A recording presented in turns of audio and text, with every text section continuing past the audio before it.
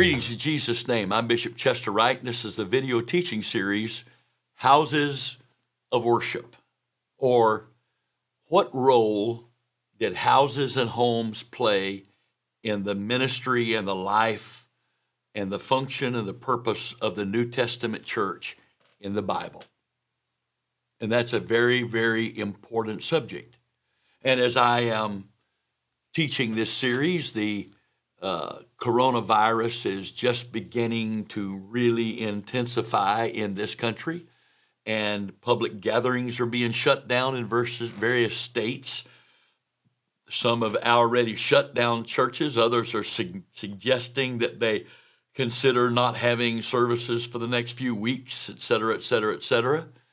And there are churches that are not going to be able to function because their whole focus is their facility, because they don't have this revelation, they haven't looked, they haven't seen.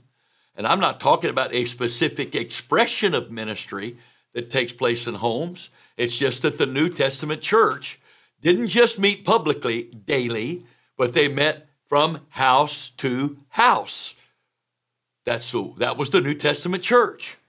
And so for so many churches, we don't have that element of ministry as a part of the body of Christ. We don't have that, whatever that is. Whatever that is. And so that's the focus of this series that we're teaching. And so we're looking at houses and their role in notable events in the New Testament and what that means for us. And so this lesson, we want to look at one of the most famous events in the Gospels, the Last Supper. And it may be shocking to you to consciously acknowledge, well, wait a minute, the Last Supper took place in a house, not in a church, not in a church family life center, not in a church fellowship hall, not in a church sanctuary. It took place in a house. With the facts and points presented so far in this series of teachings as the foundation for this study, let's proceed. The Last Supper was celebrated in the upper room of a house.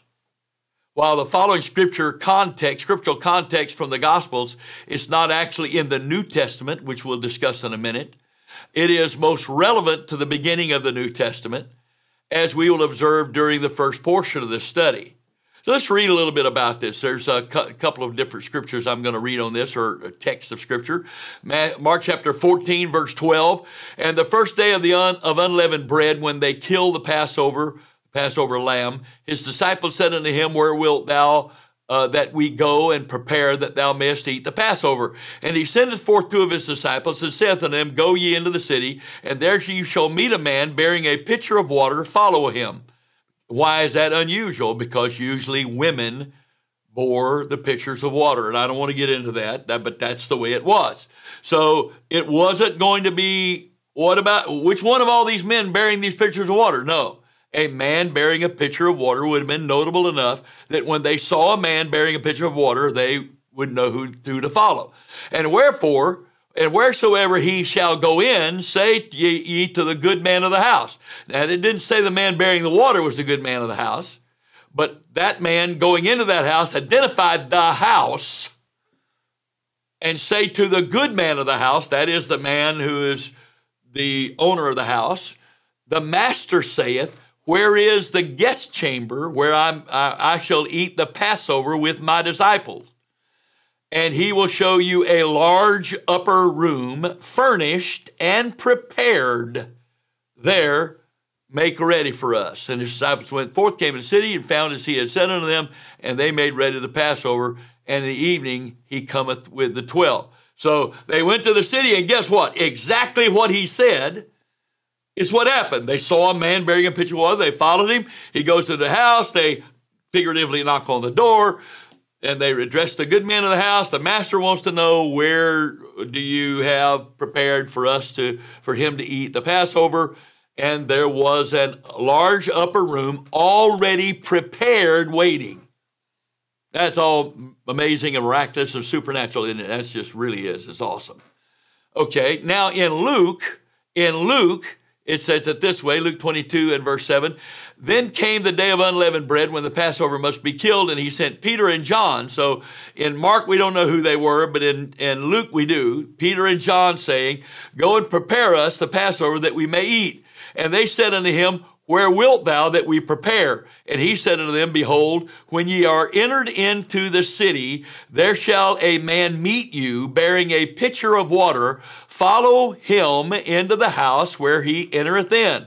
And ye shall say unto the good man of the house, the master saith unto thee, where is the guest chamber where I shall eat the Passover with my disciples? And he shall show you, The Lord's telling them this in advance. A large upper room furnished there, make ready. And they went forth and found as he had said unto them, and they made ready the Passover. And when the hour was come, he sat down, and the 12 apostles with him. Notice, please, again, the upper room was furnished and prepared in advance. For the master, the upper room furnished and prepared for the master was a room on an upstairs floor, according to Strong's, of a man's house. So this famous, notable, spiritually greatly significant event, what we call the Last Supper, that event took place not in the temple, not in some holy place, as we would call it, but in a man's house. Wasn't even Jesus' house. Wasn't even in any of the disciples' house. They, according to what the scripture is saying here, they didn't even know this man. The disciples that were sent didn't know this man. But he didn't even argue. It was already waiting. And that's what they did. Again, this house was someone's residence. It wasn't a meeting hall he was renting. The Lord's communication with the disciples implies that they did not know, again, they did not know the good man before this point in time. Also, given the former occupations of the 12 disciples, it is highly unlikely that this house, as described, could have belonged to any of them. The man bearing the pitcher of water was evidently a servant, and the good man a wealthy householder, according to Strong's. The word good man in the house was a householder, whose house was large and well staffed. But my point here is this. This was the site of this very spiritually significant event. We would have thought, oh, this needs to take place in the temple. At least in the outer court where he usually taught, preached, and healed people. Or maybe they could have gotten their way somehow into the holy place to have done this. Maybe because he is God manifested in the flesh, they could have risked going into the holiest of all for an event like this. No. This happened in a house. In a house.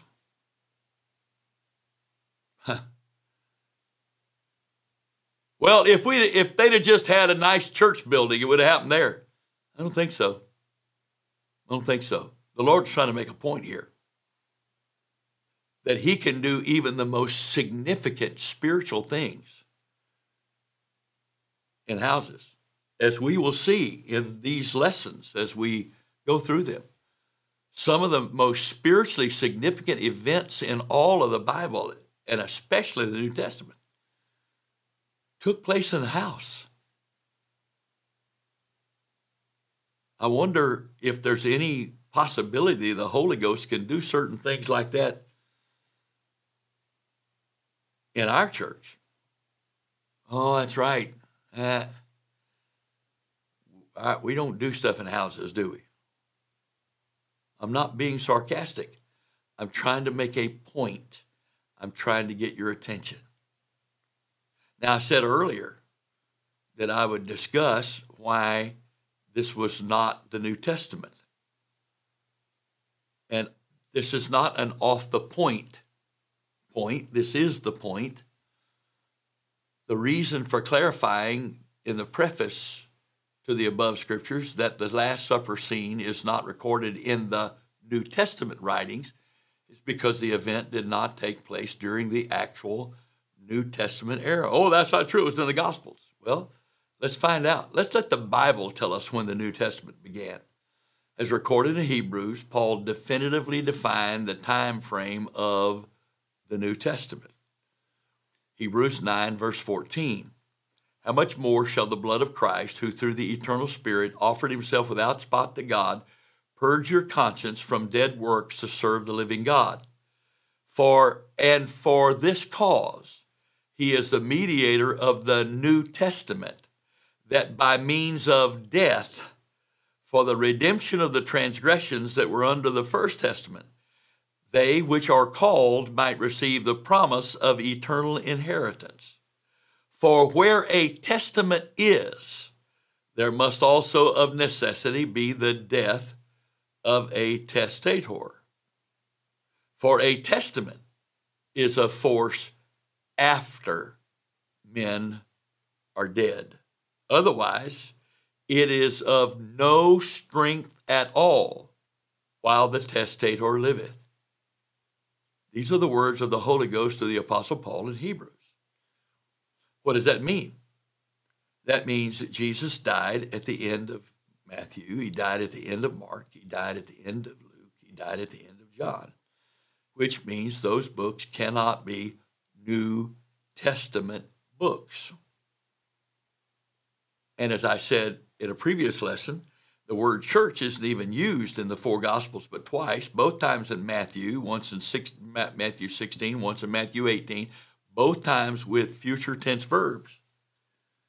So the church, its structure, the New Testament plan of salvation, none of those things are truly revealed in the four Gospels.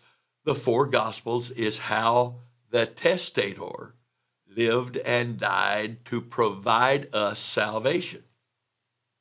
Now, we not too long ago, there was a lady in our church who worked in home health care, and she had been taking care of this gentleman who was in his 80s, who was a former Marine in World War II. He had no family. He had no relatives. And she did not know it, but when he died, he left everything he had to her. It wasn't a huge amount, but it wasn't a small amount either. House, all assets, everything, left it all to her. Well, if he would have told her, which he didn't in advance, I don't believe, as far as the way I understand the story, if he told her in advance, she couldn't have gone in there and demanded, give me the house now. No, she couldn't have. It wasn't hers till the testator was dead. Therefore, it is being a thief and a robber to try to appropriate New Testament plan of salvation in a way that was practiced before the death of the testator.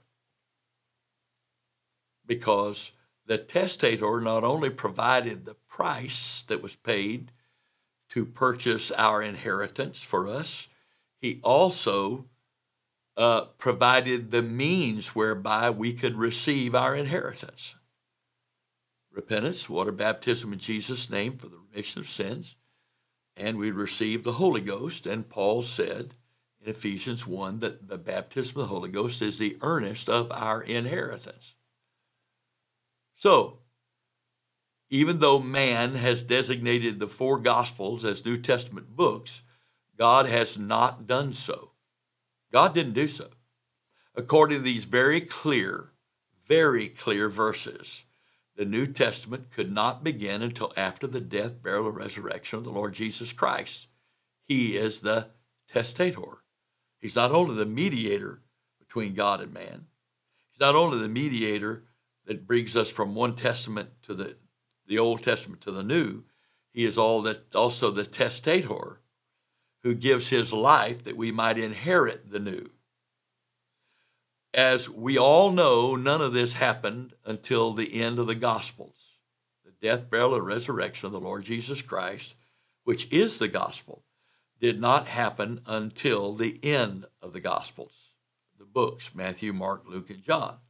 Furthermore, the single most significant promise of the New Testament was mankind receiving the promise of the Father, which is the indwelling of the infilling of the Spirit of God, the baptism of the Holy Ghost. As any observant Bible student knows, this outpouring was recorded in Acts chapter 2, verses 1 through 4, did not take place until the day of Pentecost, thus making Acts the first book of the New Testament. In light of these biblical facts, the Last Supper could not have taken place during the time of the New Testament. So the point I'm making here is, when we get into the next lesson or so, you'll see why I'm going to all of this trouble right here. Because of future events that happen in that exact upper room and their significance to the New Testament. But also it is just like everything else is previewed in the Gospels that is going to be fulfilled in the book of Acts and as defined in and described and taught in the epistles. So it is that the role of houses was critical. Now we know in Jesus' travels, he frequently slept out under the stars with the large group that traveled with him. But we also have numerous times when he did significant ministry in people's houses, such as Jesus being inside the house that was full of people, and they had to tear the roof off to get the lame man down through the hole in the roof where Jesus could minister to him in the house. Zacchaeus, the tax collector, Jesus went home with him to minister to him. He didn't minister to him out in public. And he said, this day is salvation come to this house. And we could go on and on of all these different situations. Look at the ministry that took place in Mary and Martha's house. Some of the most significant verses ever spoken in Scripture at the end of Luke chapter 10. We could go on and on. I'm not going to. But there are so many events that happened in the life of Jesus inside houses. We note what happened and we pay attention to what took place, but we forget the context. It wasn't in the temple. Wasn't in the temple. Now, there were some things that happened in the temple, and there's things that happened in the synagogue. His very first sermon, his very first speaking, happened in a synagogue in his hometown in Luke chapter 4. So it's not that he never ministered publicly. We know he did. But we also know that Jesus personally ministered in houses, and significant events took place in those houses. And if that is a precursor of the New Testament church, and if he taught the disciples, the apostles, and commanded them to teach us, Matthew 28:20, then we have to pay attention to this factor. Jesus never intended for his ministry or the ministry of the church, his body, to be limited by a specific facility. He never intended to do that. That was never his purpose. It was never his goal. It wasn't. And yet, that's what we do in so many situations today. So, my friend, I pray that the Spirit of the Lord, after these lessons, just these lessons so far, would give you the grace to persevere through this series and let the Holy Ghost speak to you. Open your mind and free the church from the confines of that single address where we believe everything has to happen there. I've said this many times. One miracle on the street, one miracle in a hospital room, one miracle in somebody's home, a sinner's house, is worth 1,000 miracles inside a church building. Why?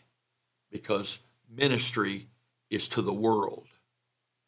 And not one time did he tell us to invite the world to our place of worship so they could be ministered to. He commanded the church to go into the world. There's only even one scripture in the Bible that would lead to the conclusion that there is any instruction of sinners being present when the church gathered. That would be 1 Corinthians 14, when Paul made the differentiation on the gift of tongues and its usage versus prophecy, gift of tongues coupled with interpretation versus prophecy. And he said that the reason for the gift of tongues manifesting before the interpretation, which is equivalent to prophecy, is that the tongues go as a sign to the unbeliever present among you that what's about to be spoken is from God. That's the only verse I can find in the Bible that actually discusses the potential of sinners being present, non-believers, unsaved people being present when the church gathered. Why? Because the church is supposed to come together. We're supposed to come together for prayer, for instruction, for direction, for correction, for fellowship, etc., etc. But we come together for all of those things to be sent out into the world for ministry. That's Bible. Is it wrong?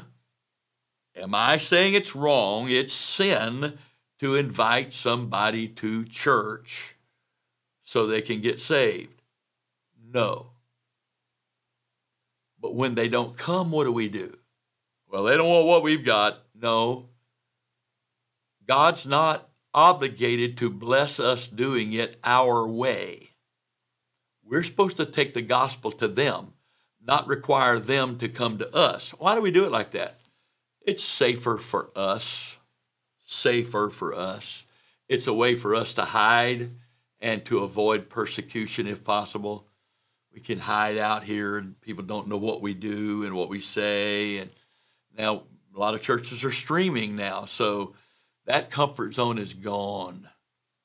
Isn't it amazing how much more careful people are when they know that what they're saying is being streamed versus when it's not being streamed? Isn't that amazing? So public access church services is not synonymous with public gatherings of the church. Not synonymous. So in the name of the Lord Jesus Christ, I pray that you and I would open our minds, hearts, souls, spirits to the revelation of the Spirit of God, of the Word of God, or the revelation by the Spirit of God, of the Word of God, of these principles, for the sake of this world and for the sake of the lost and for the sake of our own souls. God bless you in Jesus' name. Amen.